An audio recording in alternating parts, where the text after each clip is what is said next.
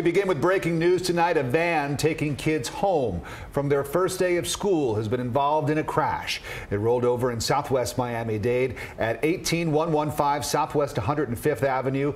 Police tell us 6 kids between the ages of 15 and 16 were taken to the hospital with minor injuries. Chopper 4 live over the scene right now as investigators try to piece together exactly what happened. They have not said what school the kids were coming from, but stay with CBS 4 News for more on this story, including a live report from the scene on the CBS 4 News at